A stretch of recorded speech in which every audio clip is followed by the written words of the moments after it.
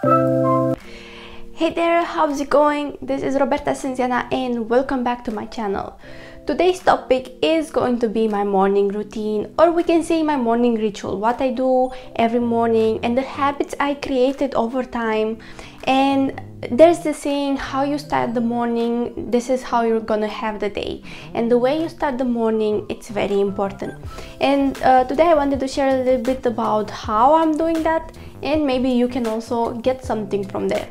So let's get started. First thing in the morning after getting out of the bed is making the bed. And why I do this, for me, is more like a ritual. Whenever I make the bed, it's telling, yeah, the day starts now, I'm not going back to sleep, I am not procrastinating. And by making the bed I'm telling myself that I am awake, I'm gonna be awake and not going back to bed. So this is what I do first thing in the morning, is making the bed. And second is letting the fresh air and the light to come into the room and refreshing the room all together. The next thing I do after getting out of the bed is cleaning my face and going on with my skincare routine, which I do every morning. And actually I made a video about that and you can check it out, how I take care of my skin every day and every night.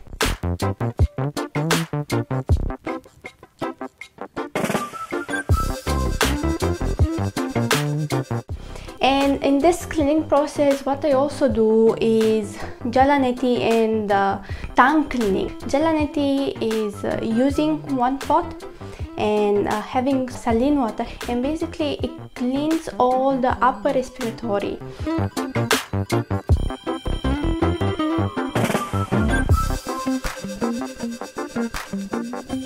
And the tongue cleaning procedure, it's very important because overnight a lot of toxins are getting accumulating in our tongue, and right in the morning it's a good thing to clean our tongue and eliminate all these toxins that are accumulated there.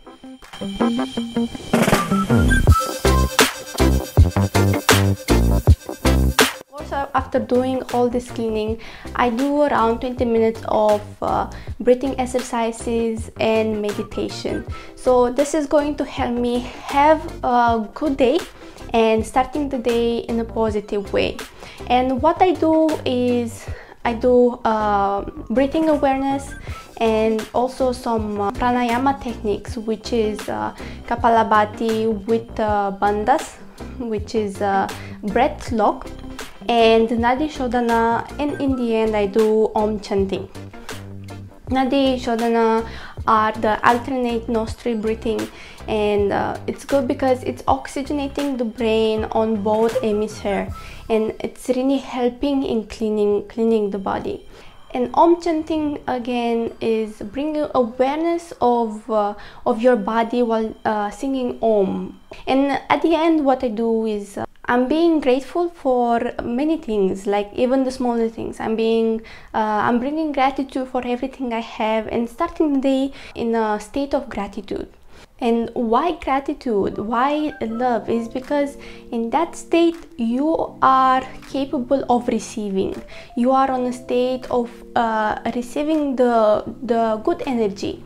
While when you start in the day in a bad way, it's actually blocking all the things life has to offer. That's why being in a receiving state, it's very important, especially in the morning. The next thing I do every morning is preparing my morning tea. And this morning tea is gonna help me boost my metabolism, and it's helping me cleaning everything from inside. And while drinking this, what I like to do is start reading like half an hour or maybe 1 hour, depends on the book, and drinking the tea with it.